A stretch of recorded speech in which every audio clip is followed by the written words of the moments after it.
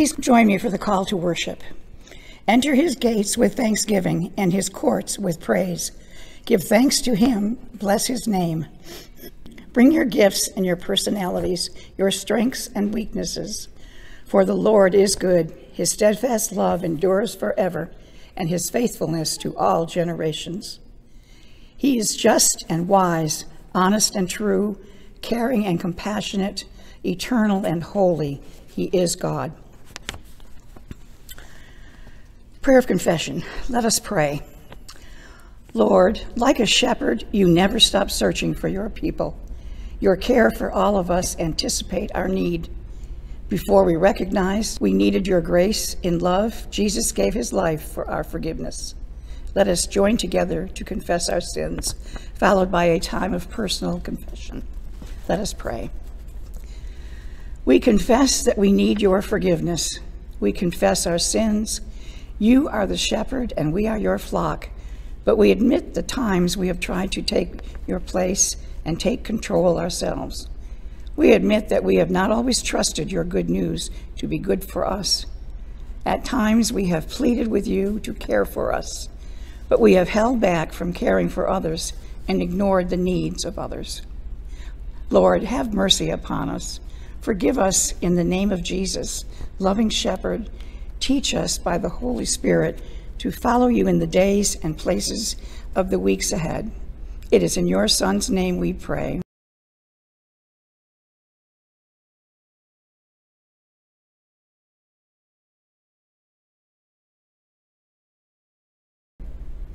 Let all God's people say, Amen.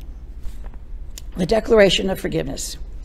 Jesus called us to become humble and serve one another, and that the most important commandment is to love God and to love our neighbor as ourselves. This is the way of our sovereign. Go, knowing you are forgiven, and love and serve one another, especially our neighbors in need. Thanks be to God.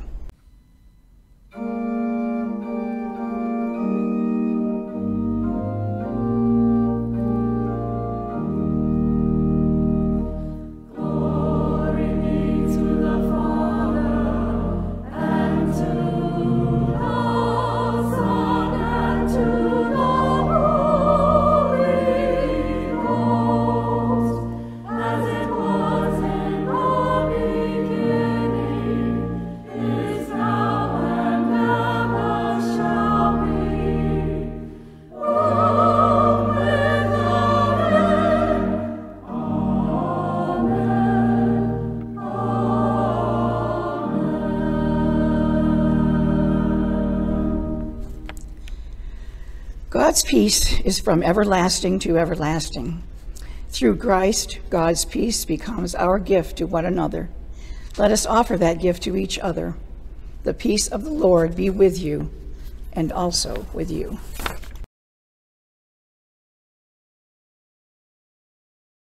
Peace be with you. And also with you. The peace of the Lord be with you. And also with you. The peace of the Lord be with you. The Lord be with you. And also with you. And also with you. The peace of the Lord be with you. The peace of the Lord be with you. And also with you. And also with you. The peace of the Lord be with you. And also with you.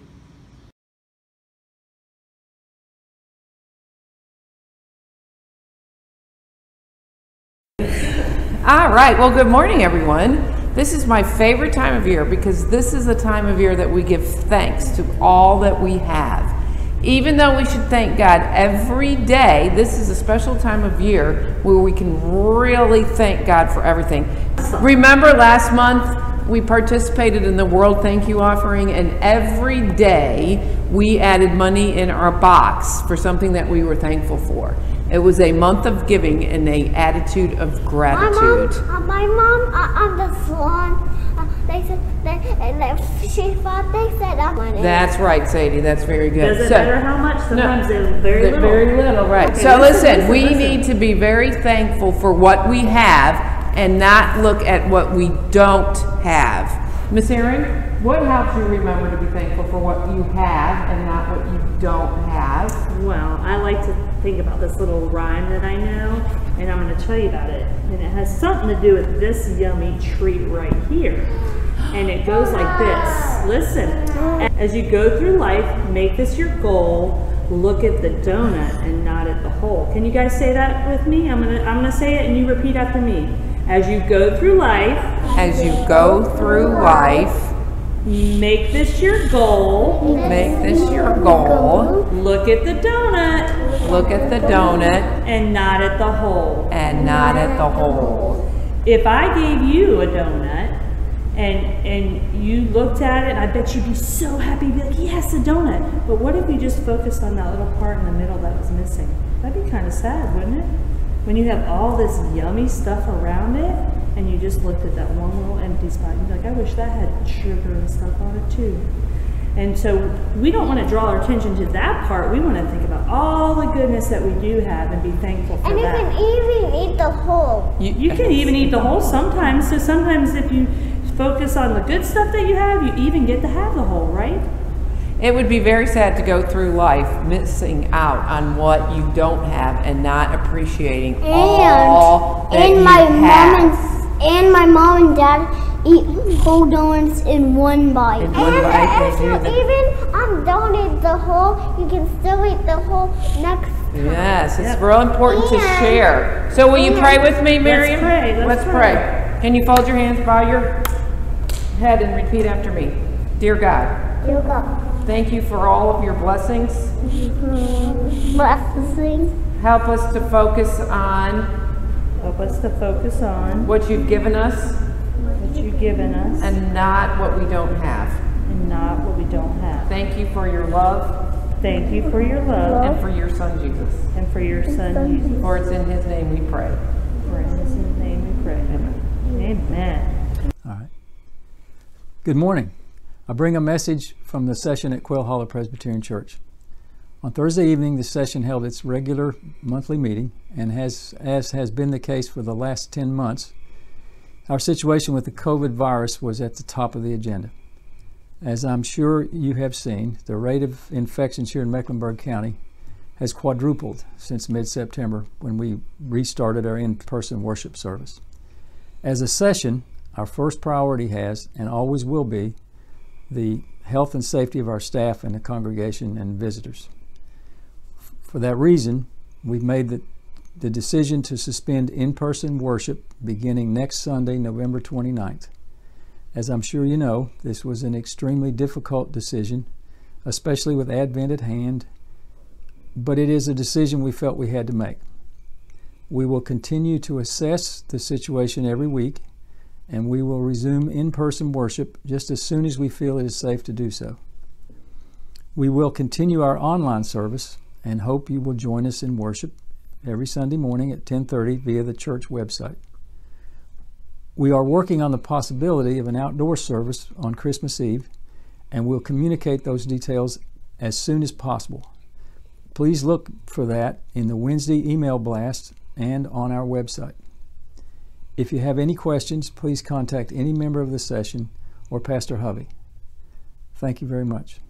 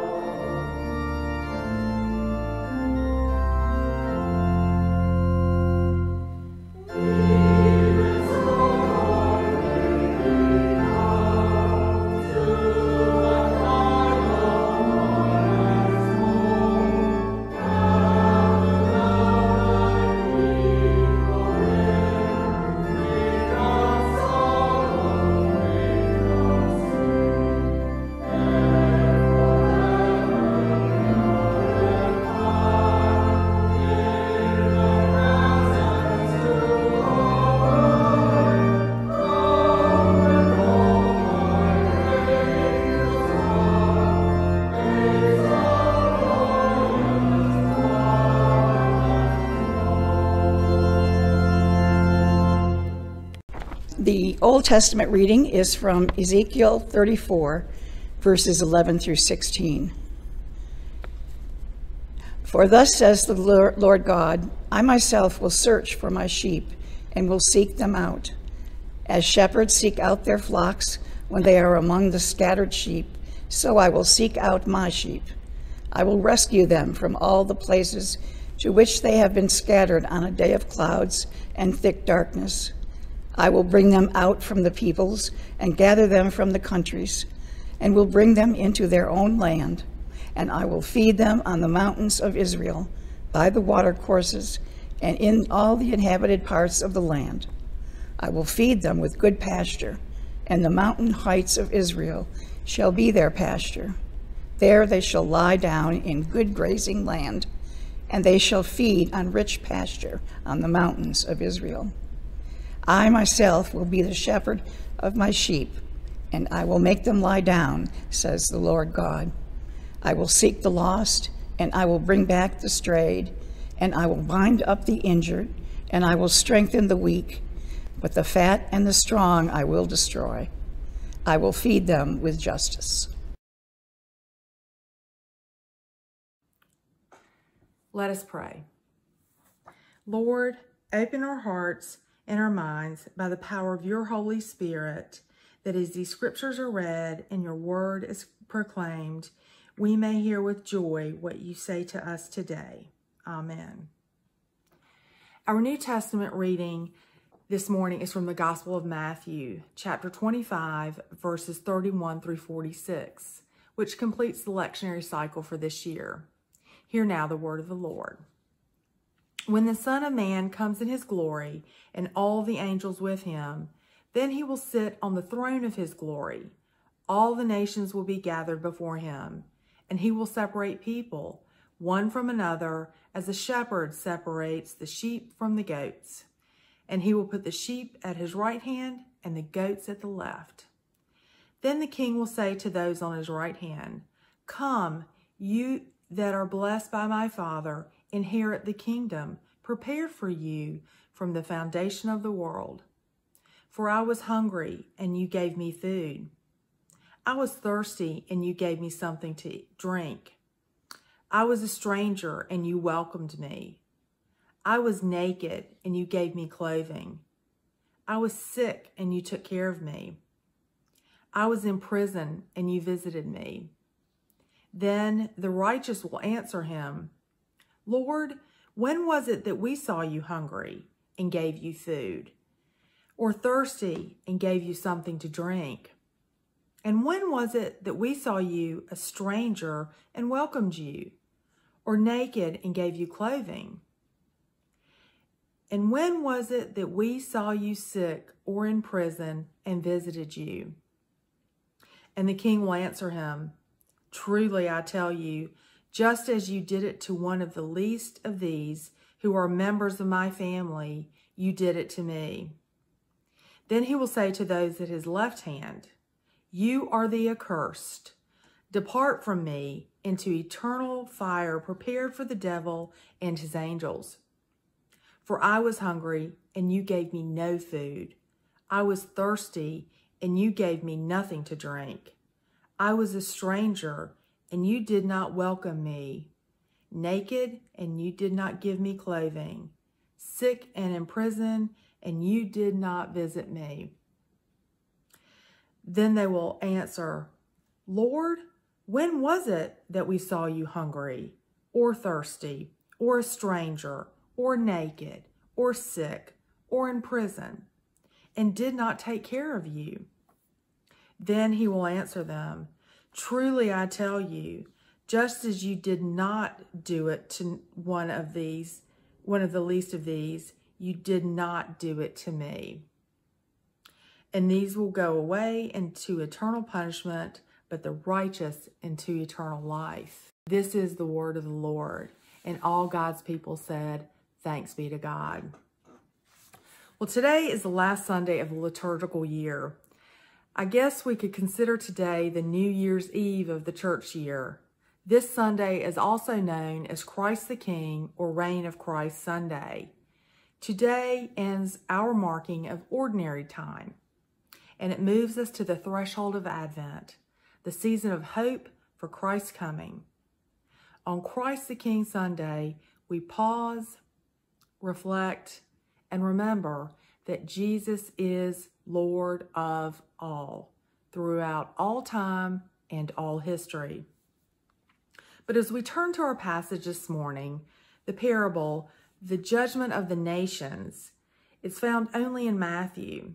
It's the third of the 3 stories in the 25th chapter of Matthew, and Jesus told this to his disciples. The other 2 parables are probably very familiar. The story about the 10 bridesmaids waiting for the bridegroom, and the parable of the talents. This collection of Jesus' teachings to his disciples is his last teaching before the journey into Jerusalem, where the events of Holy Week unfold. Jesus is preparing his disciples for carrying on without him. In this parable, we learn who and what Jesus values, with whom he identifies, and how he expects those to follow him to act. Matthew's text opens with a grand and glorious image of a different kind of king, the Son of Man, sitting on his throne among all the angels, gathering all the nations. As exalted and sovereign king, Jesus is the judge separating the sheep from the goats. The sheep, we learn, are the righteous ones, placed at Jesus' right hand. They inherit the kingdom.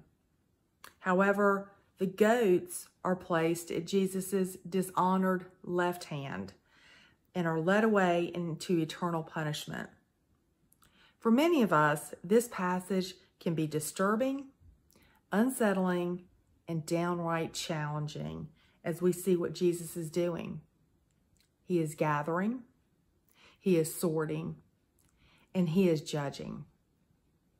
And what is the basis for this divine judgment of sheep and goats and us? Jesus powerfully and profoundly states the criteria for his judgment. I was hungry and you gave me food. I was thirsty and you gave me something to drink. I was a stranger and you welcomed me. I was naked and you gave me clothing. I was sick and you took care of me. I was in prison and you visited me. This king holds people accountable for the ways in which we live our lives, and most importantly, how we treat the vulnerable, the marginalized, the powerless, and those in need. Both the sheep and the goats asked Jesus, when did we see you hungry or thirsty or as a stranger or naked or sick or in prison? When did we see you? To the righteous, Jesus responds, just as you did it to one of the least of these who are members of my family, you did it to me. And the sheep inherit eternal life, just like that. In contrast, those at the left hand of Jesus seem as if they are blaming Jesus for not telling them who Jesus is. When did we see you? Why didn't you tell us it was you? We would have been there for you and with you if only we had known it was you. Then comes Jesus' reply. Just as you did not do it to one of the least of these, you did not do it to me. And just like that, the goats receive eternal punishment. Jim Wallace is the author of Christ in Crisis, and he offers the following. Jesus is really telling us in this text, I was hungry and you fed me, or not. I was thirsty and you gave me a cup of water, or not. I was a stranger, and by that word means immigrant, refugee. You welcomed me, or you didn't. I was naked, stripped of everything I had, and you began to restore that back to me, or you didn't. I was sick, and you didn't visit me, or you did. Or you cared about my health care, or you didn't. I was a prisoner, and you didn't come to see me or ask whether the system that put me in prison was a just system. It was me. The King demands people care for each other. But notice how both groups, the sheep and the goats, are surprised by Jesus' response to them. The sheep were living their lives in what one commentary describes as holy ignorance. They had unknowingly entered the joy of participation in Christ and grasped the true essence of discipleship. They acted out of simplicity and mercy when they recognized someone in need. The compassionate nature of the sheep reveals the authenticity of their character. They are not trying to impress Jesus or earn their way into the kingdom through their works, as if they could. They are simply trying to respond compassionately when they encounter people in need. Those they care for have basic needs that must be met in order for them to live and to live fully. Hunger, thirst, welcome in human community, clothing and shelter, health and connection to the wider community. Those were such pressing needs that are counted among the least of these by Jesus. And the goats are shocked and maybe a bit defensive with Jesus' response to them, that by ignoring and disregarding those in need, they overlook Jesus Christ himself. In those ignored encounters, they miss the opportunity to help their neighbors and siblings in Christ. We cannot possibly understand the least of these and who they are if we are not in proximity to the poor and vulnerable in our communities. Within our denomination, there are PCUSA congregations that identify themselves as Matthew 25 churches. These congregations proclaim a loving commitment to radical and fearless discipleship in one of three ways. They challenge people and congregations to deepen their faith and get actively and joyfully engaged with the community and the world. They advocate and act to break down the systems, practices, and thinking that underlie discrimination, bias, prejudice, and oppression of people of color. Working to change laws, policies, plans, and structures in our society that perpetuate economic exploitation of people who are poor. What if we approached every person, every place, every circumstance, every choice as if we see Christ? And if we don't, if we can't see Christ, what if we approached every person, every place, every circumstance, every choice as if Christ sees us? Either way, there is a seeing taking place. And when I say seeing, S-E-E-I-N-G, seeing taking place, it is truly seeing. So as we patiently await the birth of the Christ child this Christmas season, let us pause.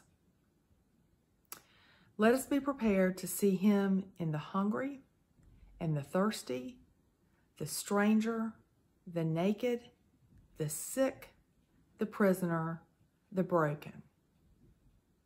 It is by God's merciful and loving grace that we are transformed to see Jesus in other people, the least of these, as God sees us, as God's own beloved children. In the name of the Father, and the Son, and the Holy Spirit. Amen. Friends, let us say together what we believe by saying together the Apostles' Creed. I believe in God, the Father Almighty, maker of heaven and earth, and in Jesus Christ, his only Son, our Lord, who was conceived by the Holy Ghost, born of the Virgin Mary, suffered under Pontius Pilate, was crucified, dead, and buried. He descended into hell. The third day he rose again from the dead. He ascended into heaven and sitteth on the right hand of God the Father Almighty. From hence he shall come to judge the quick and the dead. I believe in the Holy Ghost, the Holy Catholic Church, the communion of saints, the forgiveness of sins, the resurrection of the body, and life everlasting. Amen.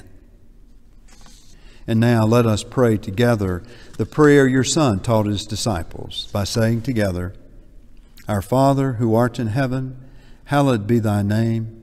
Thy kingdom come, thy will be done, on earth as it is in heaven. Give us this day our daily bread, and forgive us our debts as we forgive our debtors. And lead us not into temptation, but deliver us from evil. For thine is the kingdom, and the power, and the glory forever. Amen. Friends, it is now time that we would normally collect our offering for today, but we ask that you support our ministry either online or by mailing a check to the church if you feel so inclined. But let's listen to these words.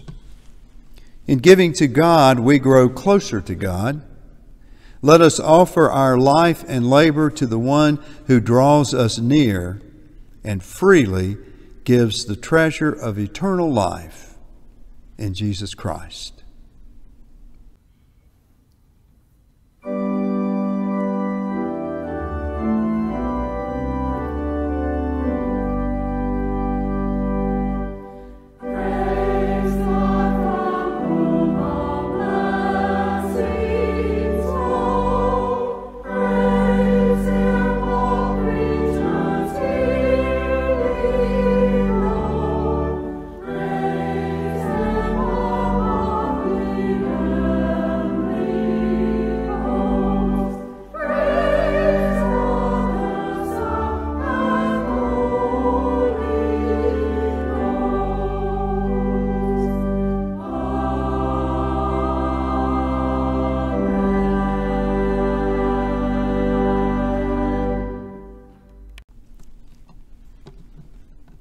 Now let us pray.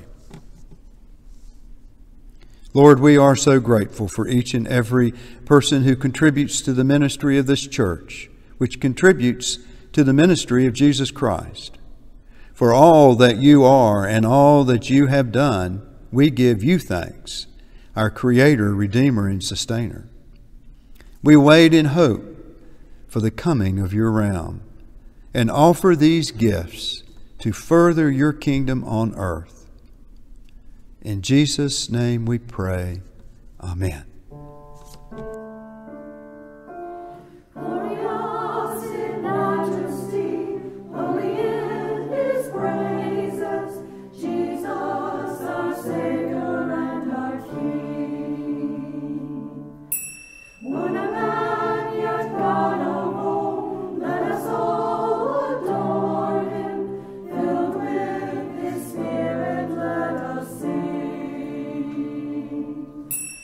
Live